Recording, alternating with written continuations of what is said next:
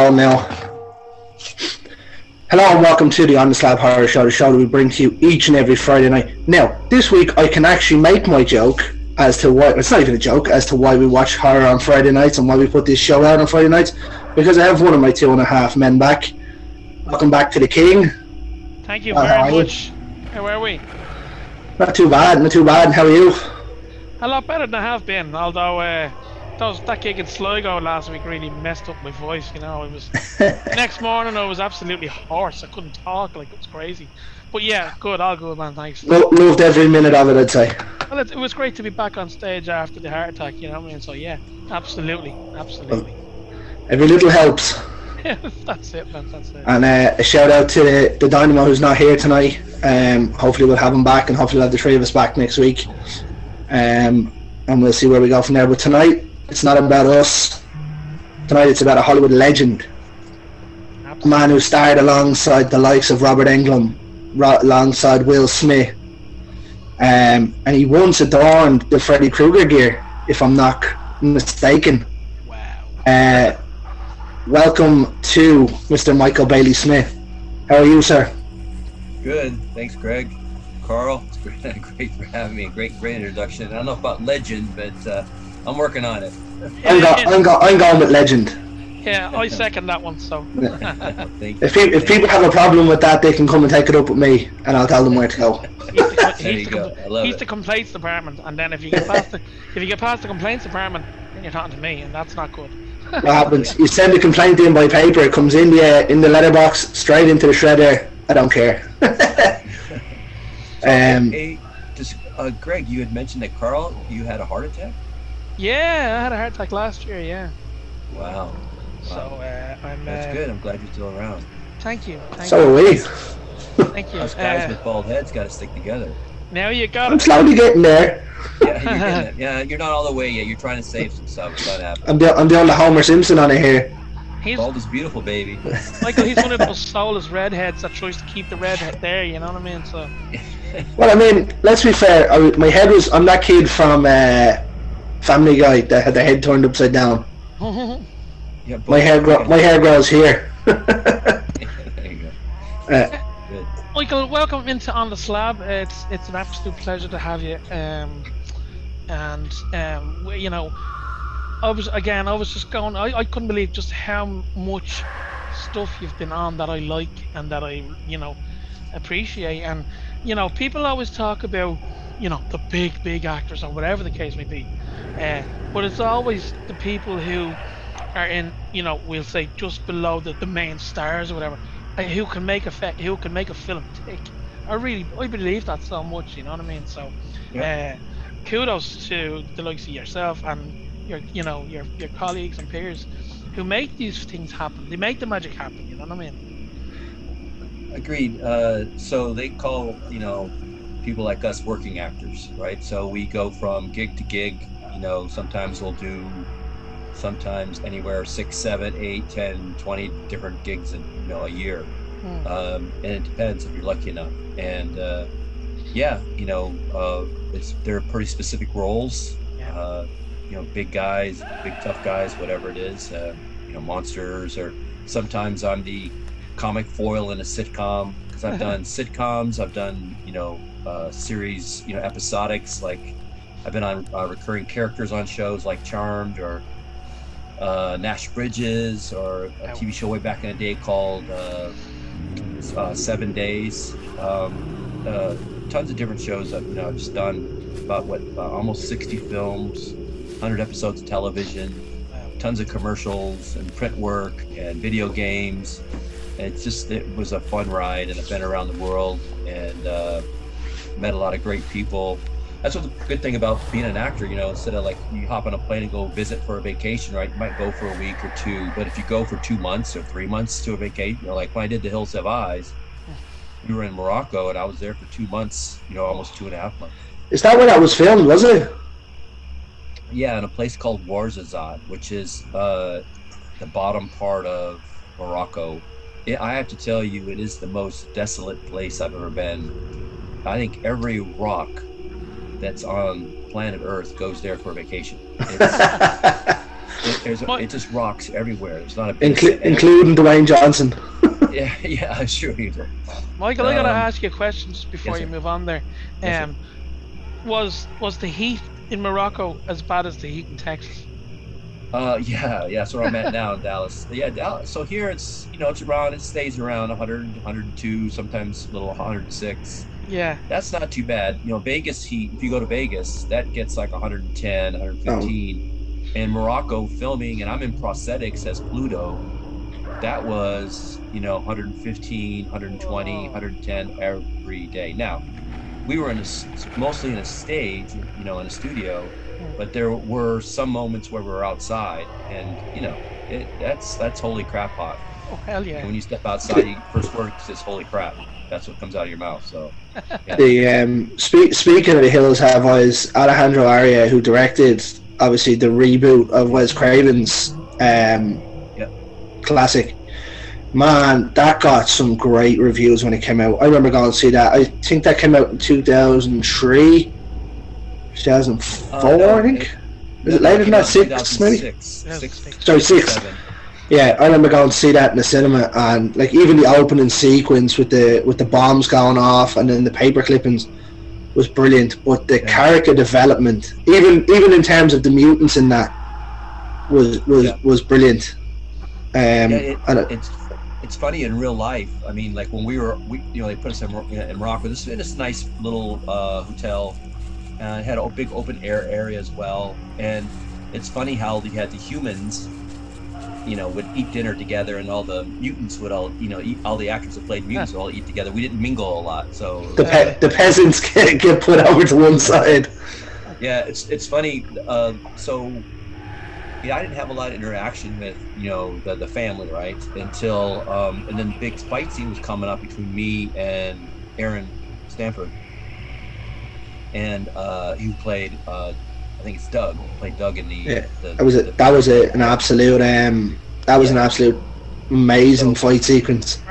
Yeah, so I did a little trick. So normally on set, you can always find someone who's the gossiper, right? He always gossips, right? He spreads stuff around. So I went to him and I said, "Hey, I'm just gonna let you know, you point to Carl." But so I went up to him and I said, "Hey man, I'm gonna tell you something. I am freaking jacked for this." I said, when we do this scene in this house, man, I said, Aaron better freaking duck, because I'm coming after him. I'm not messing around. And I said that to him. I told to him. Next thing, it spread around the whole set that I was after him. And so on the day of filming this, he goes, "Hey Michael, you know we're just acting, right?" I'm like, "I'm fucking acting. This ain't acting no more, boy." And of course, after I was laughing and I gave him a hug and things like that, I tried to scare him a bit. It worked a little bit, so I was pretty intimidating. So, and I'll tell you what, that was a big character as well. Yeah, it's what Michael Berryman did, right? But when we did that film, Alex Aja, the director, told me and told most of the mutants, do not watch the first one, the original. Don't watch that. Call. Don't get. Yeah. Yeah, that's a good show. Good call. Yeah. We didn't want to get influenced or taint our performance. Come in with something, yours. And so that's what we did, and that's what I did. So, it was on wheels. Like we've spoken about it on the show before, especially when we covered A24's movie X. Okay. When you see injuries that happen in movies where they're not like, say like someone getting blown up by a bomb or something, but where you chopped his fingers off with the hatchet and that. Yeah. That's just awful to watch. Yeah. In a good way, like there are things that can actually happen. Do you know what I mean? Like other things can happen as well, but like when you see things like that, or they stand on nails and things. Yeah. Like common everyday injuries to an extent, people cut their fingers off or whatever. Oh, the cringe! It's just like, ugh. And Michael, he's actually referenced that a couple of times in discussions. That particular thing, he hates that. Like, he likes it, but he hates it. Get me. Yeah. I mean, Aaron was great at doing that. So, and that axe wasn't a fake axe. That wasn't plastic. That was real. That axe weighed like 50 pounds. That was a real deal with a pick at the back of it. Don't miss. Yeah. So when I went through the door, I had to take that axe and then go diagonally and cut that door, like, you know, that glass door when I first came through. Yeah, That's it's a real awesome. door. It has real glass, everything. That was me going sprinting full speed. I'm just blasting through that. You can see I trip a little bit too. But that's the real deal. And it's funny, if you watch there's on YouTube, there's some outtakes of me doing that the first time. And there's the thing where I go, I don't know if I can say bad words on the show, but I'll say, oh, you cursed right away. And I got done with that. I was so fucking pumped. I go, fuck yeah, fuck. I was like that. There's nothing better. I miss that. I miss, because I used to play football, right, in college, and I played a little professional football, and I miss being able to hit somebody as hard as you can and get away with it. It was yeah, I love knocking the shit out of people. And I was good at it. So sounds like a man after my own heart. Like, there you go. Obviously, doing the first one and the amazing success that came off the back of it, especially Carl himself. There, he's not an over fan of reboots. I wouldn't be too big on most of them, but that was one of the good reboots. It was. So then, like, how long was it before you got a call to come in and play in the second one? Yeah, so I don't know, probably 6-7 months, maybe 6 months or something like that. I don't know. I actually, what happened, so you know who Greg Nicotero is? Yeah, absolutely. Walking Dead. Of course, yeah, KMB, right? So famous, you know, he did Walking Dead, you know, Drex produces, and he does, you know, he's in charge of makeup effects. Brilliant guy, good friend of mine. And he was just really struck by, on first one, Hills, just how easy I am to work with, you know. And, you know, he said I was, you know, a good actor. I'm like, oh, thanks. I always, whenever someone tells me that, because I've been told that a few times, I'm like, me? You talking about this guy here? I'm the good, you know, because there's always the one thing you always think you suck, right? As an actor, I always do. I always think I'm terrible.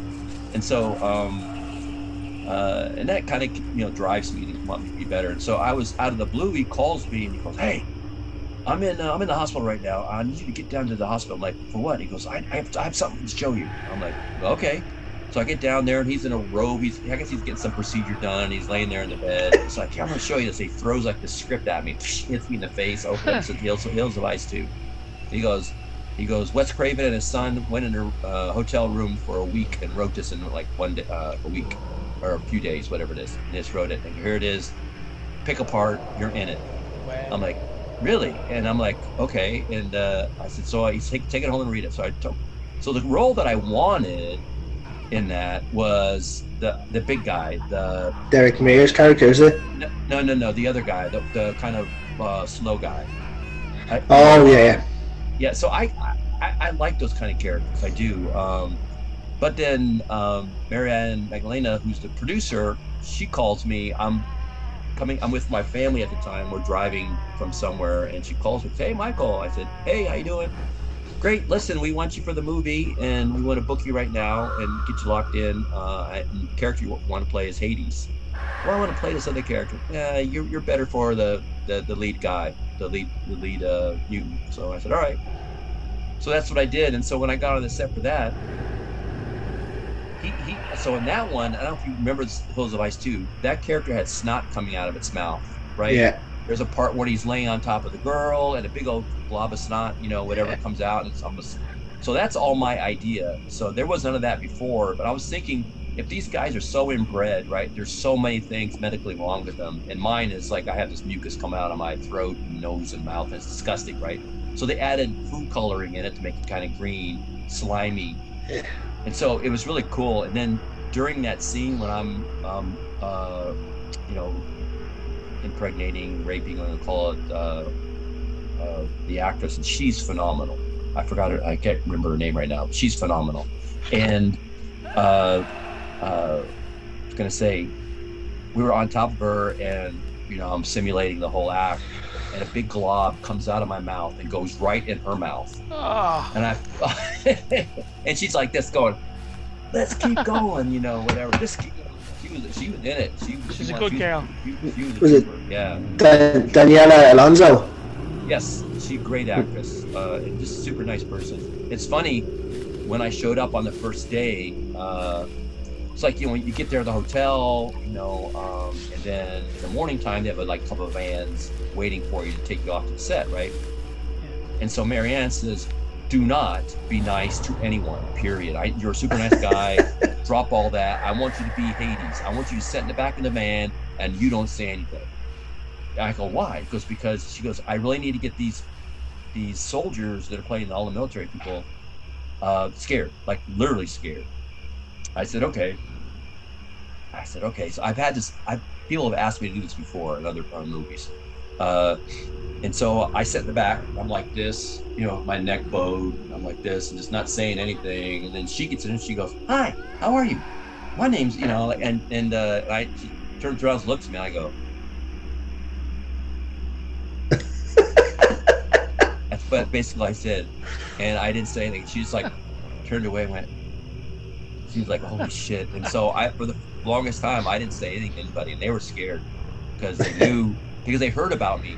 And you also can't get that out of your head because you go to the cafeteria at the Warzazot studio. There is on this 70-foot wall in the cafeteria, a picture of Pluto, you know, from the first one with the axe. Brilliant. Painted on the wall. It's huge. That's the shadow figure, is it? Where you can't see any detail. It's just him. Yeah, it's that one. It's just badass, and it's like, because I remember when I came back the second one, I'm like, holy crap, that's me. You know, that's cool. So that's awesome. I picked up a copy of Hills Have Eyes when it came out, and that's the cover of the front of it. So it doesn't have the normal cover art. It's that cut picture of Pluto standing in the doorway. Yeah. And I'm like, yeah, it's awesome. Like I enjoy the Hills Have Eyes 1 and 2. They're great fun. There's some great death scenes in it. I'm working obviously alongside Derek Mears and all in the second one. I love Derek. Yeah, Derek's a super nice dude. You know, there are great people. There's crappy people in Hollywood, and then there's great people in Hollywood, and he's one of the great people. Just a pleasure to work with. He's a super nice guy. During that filming, he and I had a fight scene, and I accidentally nicked him. I think nicked him on his nose. I was thrown. I got a little too close. You know, when you get tussling around. Sometimes you get a little too close, and I felt so bad that I nicked him because I never touch anybody. You know, I've been punched many times. Von Donald's broken my nose. I've been punched by everybody and their brother and kicked in the balls and everything else. And no thanks. Urkel on Family Matters beat me up and kicked me. He nailed me in the balls. And I'm like, what the hell? Even Urkel's kicking my ass. That's something to say, isn't it? Urkel kicked your ass. Yeah, I'm gonna put that on my tombstone. That fight scene is obviously when you have Missy in the room, and he's trying to assert dominance or something, and he slaps her in the face. Yeah. And then I beat him down like a bitch. Yeah. Man. Derek Mears is a big man though. Yeah, but in real life, he's a good martial artist. He's a good athlete. So yeah. Yeah, no, I did try and get him on, but man's probably too busy. Yeah, he's a good dude. Yeah. Michael, can I just ask you quickly, what role did you prefer playing, just before we move off Hills of Eyes? Did you prefer playing Pluto or Hades? I mean, which was more, satisfying for you?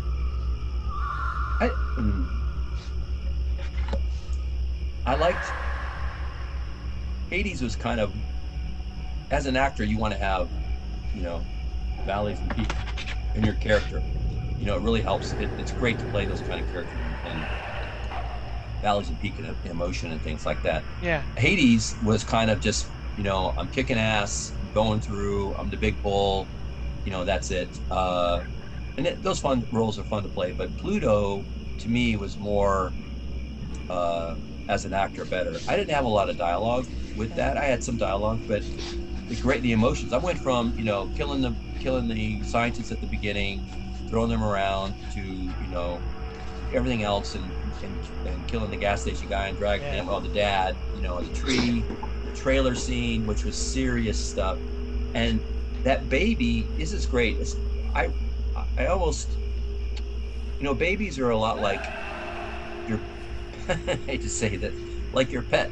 like your pet will love you unconditionally, right? So it doesn't matter what you look like. You can be the ugliest dude in the world. You can be the prettiest. It doesn't matter. They all treat you the same. They love you. Babies are the same thing, right? Until they get older, and then they learn, oh gosh, he's ugly. Or, that's what happens. But they're at the beginning. So I'm dressed up as Pluto. That baby loved me.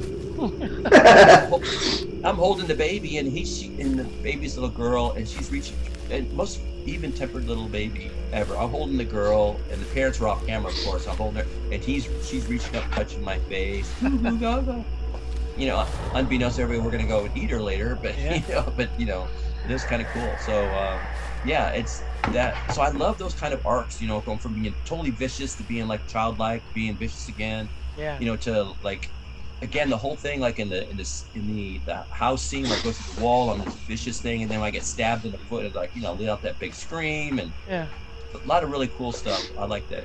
Now, you just said something there that may validate an argument that I was having with someone the other day. Someone put it up on one of the horror pages. Now, and you'll say me having an argument with somebody. That doesn't happen. Never. So they were talking. Hills Have Eyes came up. Now I never mentioned as you were coming on, but the debate happened as to who takes Big Bob outside the garage. So all you see is the face in the mirror. Yeah. And garage. Yeah. So when he goes back. Oh yeah. I'm trying to remember. So he burned on the tree, and next thing you know, we're dragging him into that part there. Yeah, no. So who takes him? Joe, when he gets into the car. I don't. Wasn't you? Was it? No. Damn. I'm trying to think what part. I'm gonna have to look at it again. You know when the trailer runs off the road and he heads back to the petrol station. Oh, that's right. Yeah. Okay. And your man shoots himself in the face, and then he gets into the car, and it's the daddy scene. Oh yeah, that's what's his name. That's not me. That's the gentleman who's passed away now. He was in what do you call it? The FBI movie back in the day. Carl, we may need to edit this out because I may have lost this battle. Yeah. So that's the what's his name? Papa. No. Oh, Dennis Hopper, is it? No, not Dennis Hopper. Here, let me look it up for you. Hold on. I thought it was you. No. I have a crazy story about it. Well, that may kill my argument there. So a good thing it was a couple of days ago. Yeah. But that really was a really intense movie. And you're saying that was filmed in Morocco. That looks remarkably like a desert that you'd probably see in Vegas or somewhere along that. Yeah. I haven't made it there, but. So the funny thing about that is that I'm looking up the cast. Oh, here we go.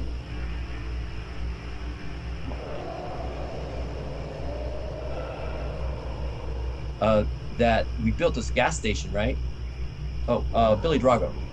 Oh, so yeah. Billy Drago was in the back. So in the car. So I lost that. So. Yeah.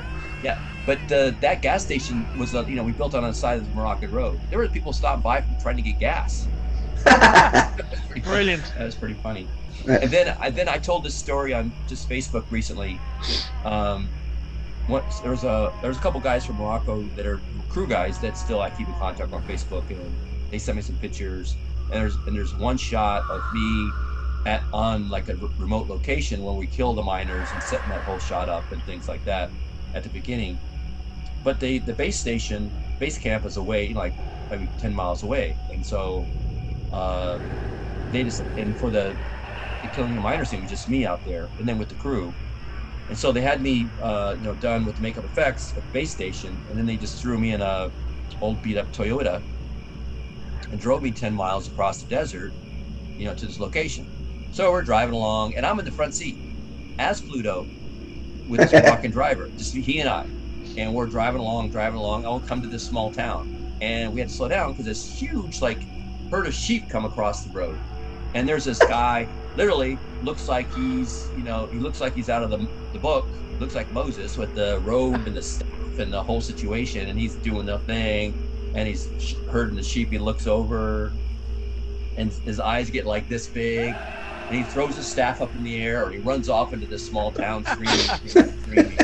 Oh, it's so funny that happened. So that guy's probably still in some kind of therapy. So the makeup got the desired effect, basically. Yeah, it did. So it's pretty funny. Michael, can I just ask you one more thing? Yes. Like, you know the way you were saying the director said not to look at the original film? Yes. So did you then afterwards, after the fact, go ahead and what did you think of? You did. I think you did a really great. Oh yeah. Pluto, I have to say. It's a different type of Pluto, right? Yeah. It's different. Michael Berryman is a legend, and he's brilliant in everything he does, and he's a super nice guy. I met him. We went to go autograph signing in Amsterdam. Cool. And I met him there. I mean, he and I hung out, and we were in London. We hung out, had dinner that night awesome. before we left for Amsterdam. Great guy, super nice guy. Some stories there, I'd say, between the two of you. Oh yeah, he's just a great guy. Great guy. So yeah. So I think we held on to The Hills Have Eyes quite long enough. I think we might move on to some of the other back catalogue. One that I remember, and it's horror-esque, wouldn't say overly horror, was working alongside Van Damme in Hell. Yes. This was an out there movie that Van Damme decided to do because it was a lot darker than a lot of his movies. Yep. How is it to work alongside Van Damme? Now, I'm not saying, like, the reports that I read is that he can be abnormally hard to work with. No, he was totally fine. I had no issue with him at all. That's because he broke your nose. He did break my nose. What happened? I'm not saying a bad word about that man. Yeah, there's some questions on why that happened, but I'm not going to get into that here. But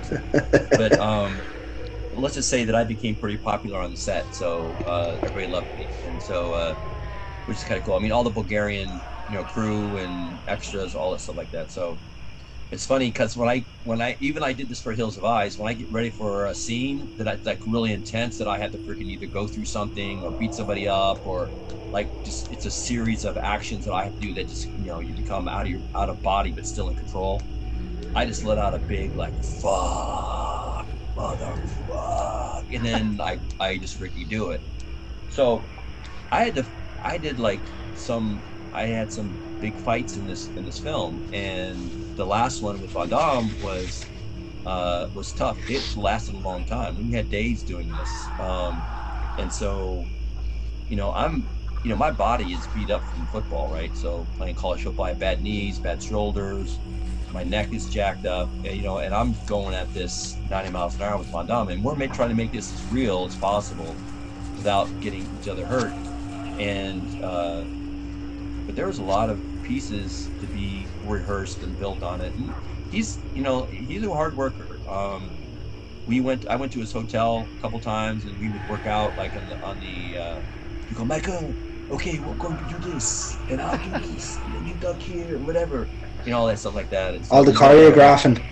Yeah, a whole fight scene. Yeah, so he's really great at that, and he works hard. He's talented for sure, and that's why he's Van Damme, right? So they don't, people like that don't get there just hand it to him, right? So he's definitely talented dude. So I had no issue with that at all. Bulgaria's a beautiful place. If you ever wanted to find a wife that's a supermodel, that's the place to go. I was married at the time, so I couldn't do anything. But there were a lot of people that were, and it was kind of. I was like, have fun. Okay. I'm already married. One's enough. Yeah. Michael, I mean, as we said earlier on, you have some back catalogue of work. You have a really impressive body of work, and yeah, absolutely. Just, I mean, before Greg blew his load there with The Hills of Eyes, I was gonna ask, what got you interested in acting? Did you go to acting school, or what was?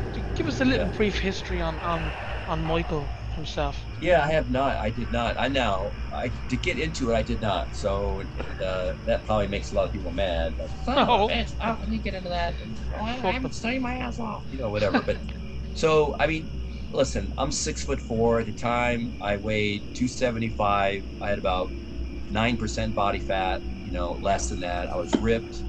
And my arms were like 23-inch arms, 50, almost 60-inch chest, I could bench over 500 and squat over 6. I was a big dude, and I was an athlete, right? Coming from professional football, and college football. Mm-hmm. And so people always told me, you got a great look.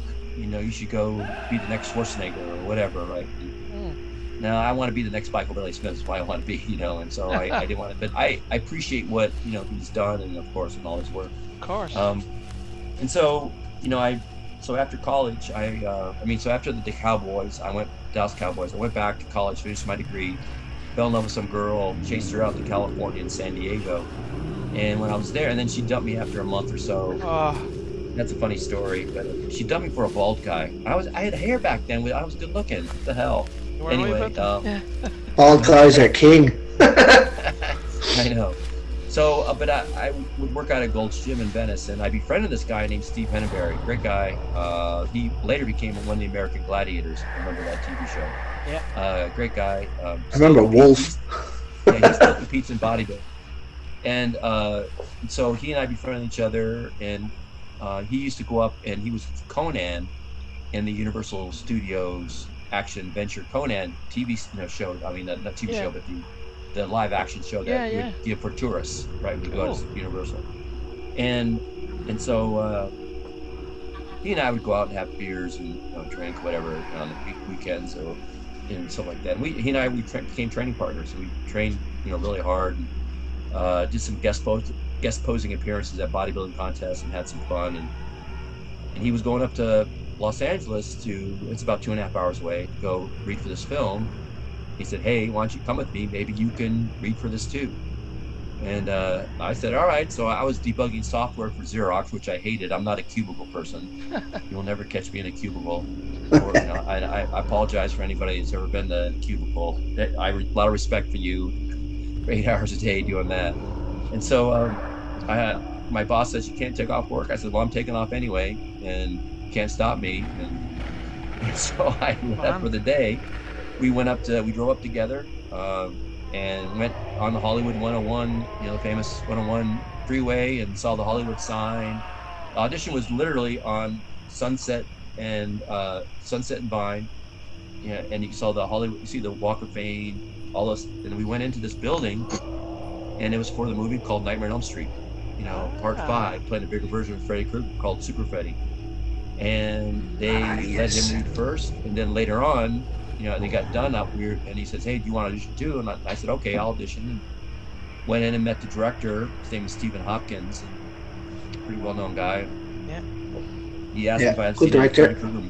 Yeah, so he asked me if I'd seen any Freddy Krueger movies, and I said, yeah, of course. And he said, well, we need this big guy that can laugh and scary and all this stuff like that. And so I let out this big laugh. And he goes, that's fucking awesome. Guess what? You got yourself a job. And that's kind of how it started. So I quit my job at Xerox, and I went up there and did the movie for 2 weeks, and then I lived in my car, realizing, holy shit, I need to make a living. So I lived in my car for a couple of weeks, and finally got an apartment with some crappy apartment with some creepy dude. Slept on the floor, in the back room, on the floor with this blanket and my stuff. Back in the day, I was so proud that everything I own, I could fit in the back seat of my car. So I was so proud. I was very mobile. As a guy, that's what you do, right? Of course, yeah, absolutely. And then so I just made my way. I got a job at this computer test laboratory place. It was flexible, allowed me to go out and do auditions. And at nighttime, 4 nights a week, you'd find me in acting class. And that's where I was. I trained at Gold's Gym in Venice, and I went to acting class every night. I did scene study, improv, cold reading, audition techniques, theater, everything possible I did. So you've earned your stripes, so to speak. Absolutely. Trust me. When I had no manager. I had nothing. I remember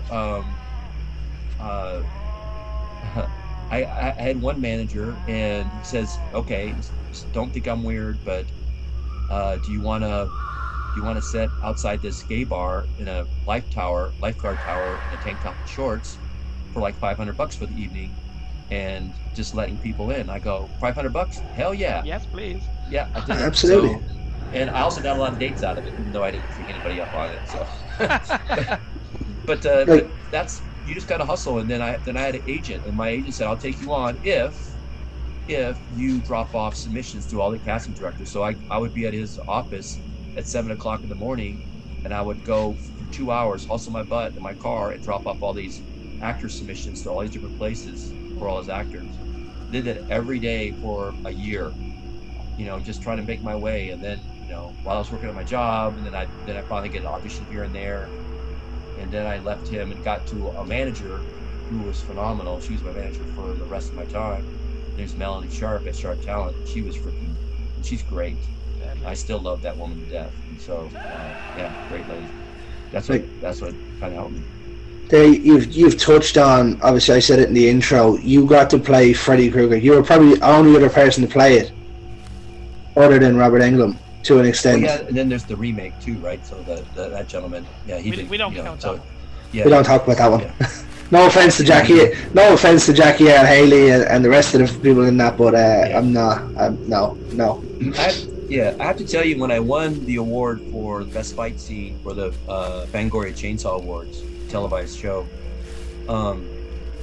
my speech that I gave when I got up there, I said, and Robert Englund was there during the award show. I said, if Robert wasn't as gracious as he was, I probably would never become an actor, because he was so nice to me, so open. I invited me into his trailer. I still remember that to this day, like it was yesterday. He invited me to his trailer, and we sat down and talked about him playing Freddy Krueger and what he thinks, Super Freddy should do, and all those things like that. So I took all that. Trust me, when I got in front of that camera, I was scared shitless. I'd say I didn't know what to do. I mean, like, they said action, okay, I think that means I can start talking now, or start doing my thing. I wasn't that bad, but it was pretty bad. And I got my SAG card out of it. So I got into the union from that car. I mean, and my first love scene. Did you know that? No. What? No. Yeah. So you come on, you do your homework. I'm just kidding. So no one knows this. Hardly anybody knows this. So I'm sitting on the set, right, and I'm going to go into prosthetics, for Super Freddy in a couple hours. I would like getting there early, because I love because it's my new time, my first time on a set. I love that process of filmmaking, everybody working together collaboratively, and building sets and camera ready and shooting things. I sit there and just give me a chair, let me sit there and just watch. I would just do that. I'd sit there all day instead of going to my trailer. I hate going to my trailer. You would never, throughout the whole time I was an actor, hardly would you ever find me in my trailer. I'm always on the set. I just love the process. That's what we've touched on with a couple of other people as well. Like, you learn from watching others doing things. Yep. Like, like we had an interview I done an interview with Jeff Seaman there a couple of weeks ago, and he said as well, bringing veteran actors on and watching what they're doing can only make you better. I try to steal as much as I can. That's what they do. And so I was sitting there, just watching, and all of a sudden I look over and I see the casting director there on the set, which I thought was kind of strange. And I saw the director, and they're talking. I look over to me, talking. I look over to me again. I'm like, and then the director comes over to me and he goes, and with the cast started, "Hey, Michael, what would you think about doing a love scene?" And I'm like, "What? Super Freddy?" And they go, No. So the premise of this film, it's called Dream Child. So Freddy comes back through the lead actress's baby when she gets pregnant. That's how Freddy comes through the baby. So she needs to get pregnant. Well, we need to have a love scene, and we were thinking we need someone with a great physical body, and that's you. I said, "Do I get paid for this?" He goes, "Yep." I said, "Sign me up." Brilliant. I'm all in. So next thing you know, I'm naked except for a cloth colored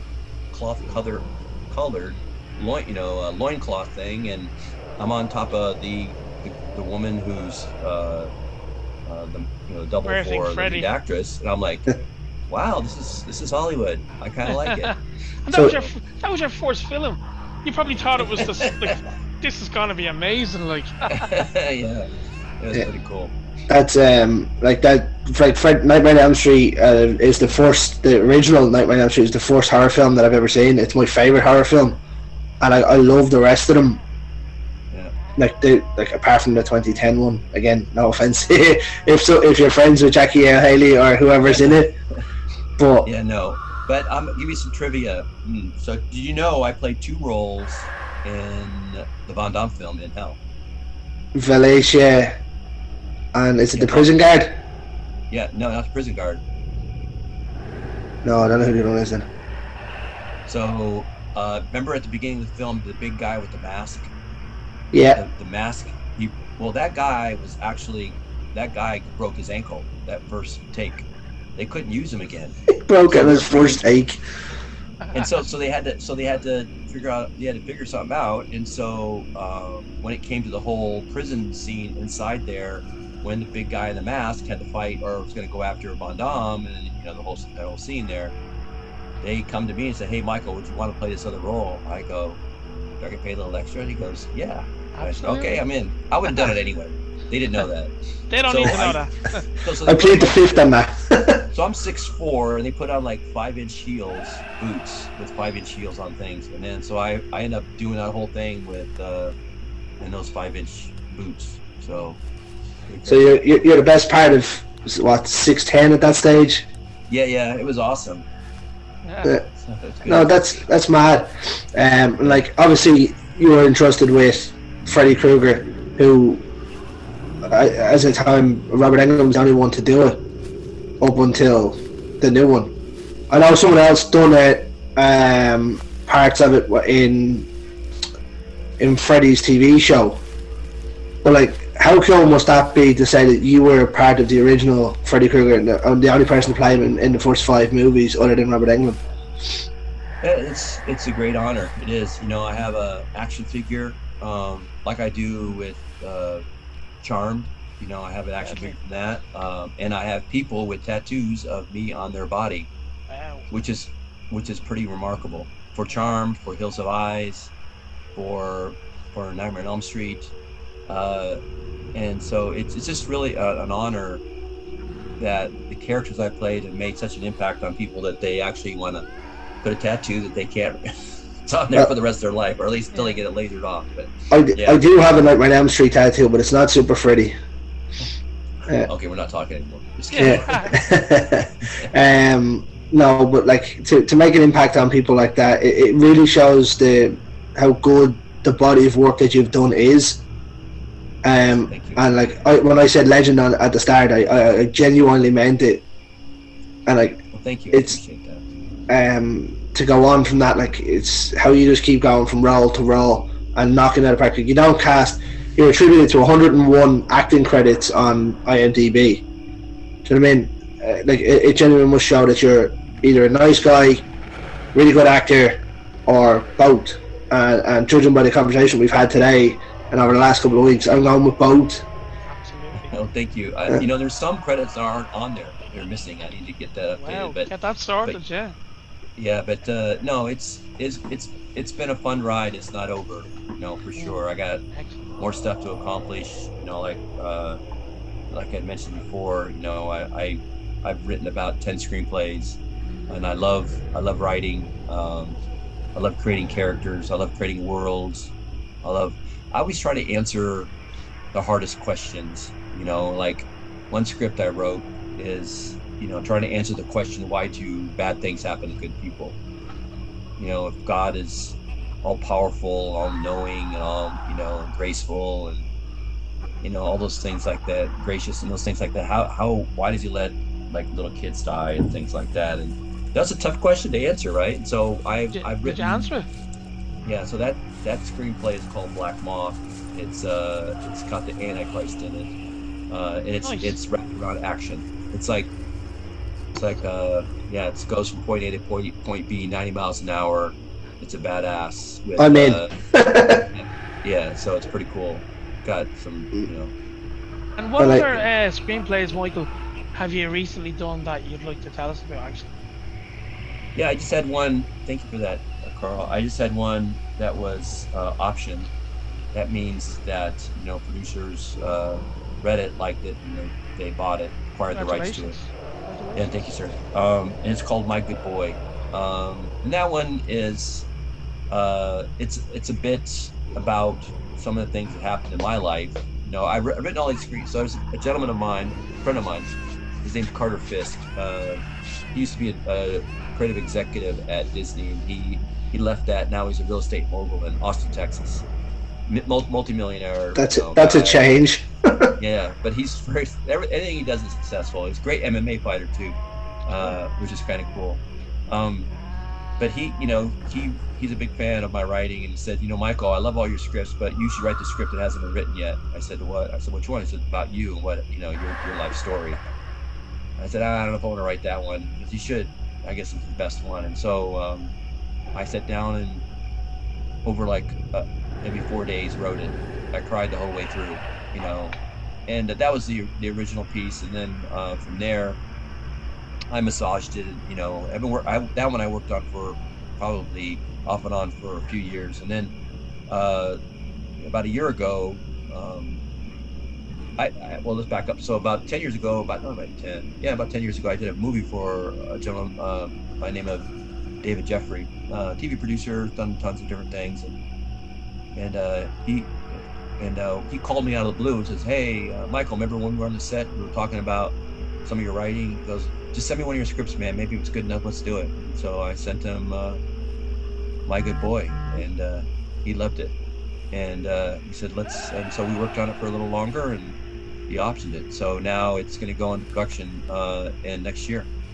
Awesome. So, yeah. So the premise of it is just basically, how I got this idea is that you always watch these movies about Al Capone or these big gangsters, right? And you always see the right-hand man or the left-hand man, standing there. Well, how did that guy become the left-hand man, the right-hand man? How did he become like that? What events in his life? And I looked at that. Then I looked at my life, and when I played for the Cowboys, I was there for a few months. I blew my knee out, and I was left with nothing. And so I got mixed up with some bad people. I went from bouncing at a bar to doing a lot more things. But I was so good at it, I got too famous, and to the point where I had people that wanted to make me stop breathing. So, you get shot at and stabbed, and all these other things happen. You see good people get killed in front of you and all that, and you're like, it gets crazy. So it's about trying to stop the cycle, having your kids go through that same thing and letting anger take over. And I think it's pretty relevant in today's world, right? Where you get these kids that, grab a gun and go shoot up something or whatever, and so it's just about that and trying to stop all that. So it's called My Good Boy, and we will see what happens, so it'll probably take a few months to shoot, and then production will be another 6 months, and so hopefully maybe 2024 we'll have something in the theater. Michael, if we're still going at that stage, we'd absolutely love to have you back to talk about that. Oh, absolutely. Well, how about this? I'll just invite you guys to the premiere. So we'll have a premiere in Dublin. I think that's a great idea. We have a lovely cinema here called the Savoy. That's where all the old premieres used to go on. So we'll book it for you. Don't worry. Yeah. So it's pretty cool. There's some interesting stuff about that. What I wrote too, that only people that ever looked into a man's eyes, either when they're fighting them or when a gun is pointed at at their face, there's a look someone gives you that's you're taking like a part of their soul. Yeah. And my script has that kind of stuff in it. There's a film that quotes from, isn't it? I don't know, but I'm just going by. Or something similar to it, yeah. No, but obviously it had to come from somewhere in terms of movies, so someone's obviously came across with it. Now, I'm not saying that you're quoting the movie. No, but there's like I've talked to like my buddy who's an MMA fighter, because from my experience when I played football, you hit a guy so hard right before you hit them, they give this little look to you, and now you own them. You can see that dude like six months from now walk down the street, and he knows what he gave you. Yeah, he gave you a part of his soul, man. That's I mean, that's as intense as you can get in life. It really is. Oh, I agree with Billy. To be able to experience that sort is, it's past anything I could even comprehend, and for you to be able to bring that into a screenplay and then forward on, that's a big thing, sir. That really is a big thing. I fully I'm not really into those type of movies, but I would fully go and watch that. You should. You have fun. It's fun. It's actually a fun movie. Yeah, there's some parts in it that are kind of raw and in your face, but there's a lot of fun stuff in it. A lot of fun stuff. Like, and obviously you said it's inadvertently based on your own experiences. It's loosely based. Any movie, right? It's a lot more exciting than in real life. So. But then again, to say like we've had a conversation here for an hour and we've been talking probably for a week. Do you know what I mean? To say, yeah, I know that person, not know you, but like we've been in conversation, and then this movie is some of his life seen on the screen. Like, I grew up being picked on and beat up. I grew up having to find a new way to the school bus because there was dudes waiting for me every freaking day. So then I used football to get back, to get that respect, and then all of a sudden you get this. You get to the point of you're right there. Everything you ever wanted and you worked for your whole life is gone in a second. What do you do? You adapt and overcome. Yeah, it's tough to overcome. There's so many athletes that went through that. Professional athletes. You're playing, your football, which is we call it, of course, soccer, but your football, American football, just baseball players. Don't matter what it is, man. It just ends all the time. And you see athletes all the time trying to come back. Unretire, like Tom Brady. I retired and I didn't retire. People don't want to give it up. They don't want to give it up. We don't talk about Tom Brady. not being a Broncos fan anyway. Yeah, but it's true. When you have to give it up and you're forced to give it up, you go through bouts of depression and all this. That's of course. And I fully believe that that's what happened with Gronk coming back to Tampa. Oh, did he come back? He came back last year, yeah. Yeah, is he going to come back again? No. But John Wayne really retired from the Patriots and he came back. Yeah, of course. But I fully believe that it's things like that happen. But yeah, sport is one of those things that you get chewed up and spit out so quickly. You can fully understand what it does to a person's mindset. Hey, I have on a lighter note, I have some homework for you guys. You need to go find a movie you haven't seen yet called Monster Man. I've seen it. You seen it? 2003. Yeah, is that when it was? Well, that's when it came out over here. Yeah. Yeah. So I played Fuckface. I was in that. Lovely. I mean, you know that, right? It's just credited as Monster Man now. Yeah. But in the movie they call me Fuckface, so that's my character. Is that what you do? Is it in the film? Right. Yeah. Films like that I love because even like Charmed, I played 4 different characters on Charmed, that TV show, and it's funny people didn't know it was the same guy playing those 4 different characters. Or like Monster Man, the way he moves, I kind of a lot of times when I move and things like that, it's very informed by. That's how my characters are formed by their movements, their hands, the way they walk, they talk, and all that. I love creating those characters like that. So cool. Yeah, I do think it's worth rewatching for me. It's been a long time since I've seen it. It's the one with the monster truck, isn't it? Yeah. The monster truck. I actually didn't drive it. I wish I did, but yeah. So, I remember that. It's the big red one, isn't it? The black on it. Yeah, no, it's I think it's reddish. It's like rusted out. Yeah, that one. Yeah. And then, I love the fight scene in there where I'm like, he stabs me in the eye with a pencil, and then I'm like, the other one can't see, so I'm in the house trying to kill him, and I'm going, I can smell you. I think like I know that's a horror film, but like that mask that you have on, it's like the sack that Scarecrow wears in Batman. a very Jason-esque from Friday 2. And then it obviously has the stitch in here. It's half stitched, isn't it? Yeah, that one's all wired shut. Because the backstory is that I was chasing somebody, went through the windshield of my monster truck, so I messed up my face. Yeah, it's a good movie. I might actually try and locate that. Yeah. And give it another rewatch and get back to you about it. Right, I like it. Michael, I think I'm gonna just kind of. I know you know we've been absolutely blessed with your time. I have to say, absolutely. But just I know we could talk with you all day, and maybe again you can come on another time and have another discussion, because I've absolutely loved this discussion with you, Michael. I have to say. Thank you, sir. I appreciate it. No, it's all good. Thank you. I'm blessed. Thank you. I'm blessed you guys.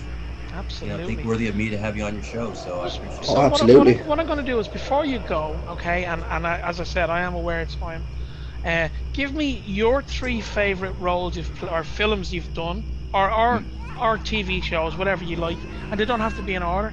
And then give me your 3 favorite movies that you haven't been in, if you can. If I haven't been in. Yes. Oh, sheesh. Pressure's on now. Yeah. So my 3 favorite ones that I like. Hills of Eyes. I love that. There's a comedy called Master of Disguise with Dana Carvey. Okay. That's such a funny movie. Yeah. So I did a great job in that, which is really fun. Which I thought I did, and then another movie that I did. Hills of Eyes. I guess it'd be a TV. There's some TV. There's more. There's a TV. Well, Charmed, of course. That led. I had 2 years on that show, so it's great. Playing Balthazar was great. Absolutely. But there's a TV show that I did called Nash Bridges. Was that with Don Johnson? With Don Johnson and Cheech Marin. So from Cheech and Chong. So I played a character named Captain Willis in Traffic. I was a traffic cop. Cool. And I had a recurring character on that show, and I loved that character. That was me. I had so much fun doing that character. So those are the kind of characters I like. Yeah. You know, those are my favorite ones. Ones I would like to be. First of all, I'll tell you the role that I want to be. I think any guy who plays a bad guy or plays tough guys, I want to be James Bond's next villain. Nice. That's what I want to be. I want to do that. Yeah. I want, I don't care what it is. I want to be a villain in hat. What's that guy with the hat? Odd Job. Odd Job, yeah. Or whatever. I want to be that. So, what else? I was up for. I read for Avatar. The one I didn't get that, of course, but the guy who got it, I know. He's a great, talented actor. He's a lot smaller than me, so I think that's probably a size situation. But that'd be good to get some residuals off that one. And another film I'd like to have been in. I don't know. I don't know. Give me your favorite films. Give me 3 of your favorite films that you like to watch. Oh, that's different. Aliens, sequel to Aliens. Nice. I love that. Shawshank Redemption. I love it. Another one. Here we go.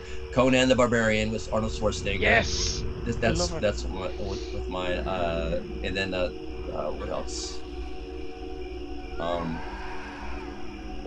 Those are the ones that really stand out for me. I like movies just go from point A to point B very fast, and wrap around action and tell a good story. And that's what I try to write like that. I want emotional action. Is what I want. So. And you know what? They're the ones that people really enjoy, because, like you say, you don't have to get so emotionally involved in something like that. You can enjoy what's there. Yeah, and the thing is that when I write. Because as an actor, a lot of it's subjective, right? So you could be the best actor, walk in a room, and the casting director doesn't like you, or the director doesn't like you, whatever. You know you're a good actor, just don't like your look or whatever, right? But as a writer, it's what you put on the page. So you're only judged by that, and so you're not judged by how you look. You're too tall, too short, too fat, too skinny, whatever it is. You look like my sister's asshole, boyfriend or whatever. It's none of that stuff, right? So it's about what you put on the page, and I want to write movies that when you finish reading my script or watching it, that you still think about that the next day, the next week. Yeah. How many films do you know? Most of the films I watch are like, saw Top Gun. I saw Top Gun. I like that film. Yeah, it's popcornish, but like the second one, I liked it. You still thought about the next day, going, damn, that was a pretty good movie. You miss those types of movies. And that's the kind of things that I want to write, and that's like what I want to produce, things I want to be into that leaves the audience thinking about that the next day, the next week. Like, love Transformers and things like that, but great ride. But when I walked out, I was done. I didn't think about it anymore. So Shawshank Redemption, different story. Aliens, different story. Yeah. Absolutely. There's been a couple of those this year. The Black Phone seems to be the one that has got everybody going on and remembering things that happened in it. I don't know if you've seen it yet. What is it called? The Black Phone, the new Ethan Hawke movie. The Black Phone. The Black Phone. No, I have not seen that. That's one to go and watch. Okay, I will. I'm gonna try to go to the movies next week if I can. So. Yeah, absolutely amazing. I think it's on video on demand for yourselves. Okay. I'm not sure what service it's on, but as far as I know, the Black Phone. Okay, I'll look for that. I think we'll let himself go, will we? Absolutely, Michael. It's been an absolute honor, and I mean that most sincerely, to have a chat with you and to listen to some stories, and to one thing I do want you to do, I want you to do a bit of homework this time. That's if you haven't seen this program already, I'd like you to check out a British program called Extras. Have you ever seen it? I have not. Okay, I'm sure you're very familiar with Ricky Gervais, yeah? Of course. Yeah. So this is a show that he did a couple of years ago. It's a few seasons long, and it's about the guys who are the extras and not the stars. Okay. So it's very funny, and if you can get to check that out, I will do that, and let me know what you think of it. Okay. I will do that, and I'm thankful for your health, man, and glad you got through your stuff. Yeah. I'm still here. Yeah. The king lives on. Just real quick, about the same time you had that episode, about a year and a half ago, I had pulmonary embolism in both my lungs. Oh Jesus! Oh Jesus! In both lungs, I had 2 large blood clots, and so and the doctor said I should not be standing here. I should be dead. So that was a year ago, this last January, and so like you been through some stuff. So yeah, agreed. Stay strong. Much love, brother. Thank you. We have a lot more stuff to do in this life. We're not ready to go Absolutely, yet, right? Absolutely. And then you got the young guy there, Greg. So I know, yeah. But he has no soul. He's a redhead. So don't worry about it. No, he doesn't want me. He can't handle me. So I'm stuck here in the middle. There you go. Right, cool. Listen, Michael. We're gonna get off the slab here now. Thanks very much for coming on, and we'd love you to have you back if you'll come back at some point down the line. No worries. Yeah, please. Absolutely. Maybe the next time, what we'll do is we'll actually just talk horror rather than some of your work. So maybe some of your favorite movies or. Yeah. Well, I like talking about all. I'd like the man's career is amazing. So I like talking about. I could talk for hours. We can absolutely play some videos. We can play some videos on share screen and do some stuff on YouTube. I found some old video, like TV shows and TV commercials I did that are funnier than anything. I'd love that. With Tim McGraw and Tug McGraw, a Bud Light commercial I did. Yeah, some funny awesome stuff. So. We'll definitely try and get that in the pipeline. But I think as for now, we'll let yourself go, and we'll wish you all the best, especially with the new upcoming screenplays and anything else you're writing or anything you're in the mood to act or not act in the mood in casting for will be the right word. Thank you, sir. Anything else you want to add to that, Cal? And I'll come visit. I'm gonna come to Dublin. Please do. Hit us up. We have. I'm sure we could find a pub. We'll bring him to the Hellfire Club. Don't worry. That'll be fun. Yeah, ready. Down to Loftus Hall. It's been a fantastic conversation. Thank you guys. I appreciate it. Yeah, absolutely. And look, everybody, check out Michael's back catalogue. It's absolutely fantastic. But for now, we're out of here from On the Slab. So don't forget, everybody, stay scared. Woo!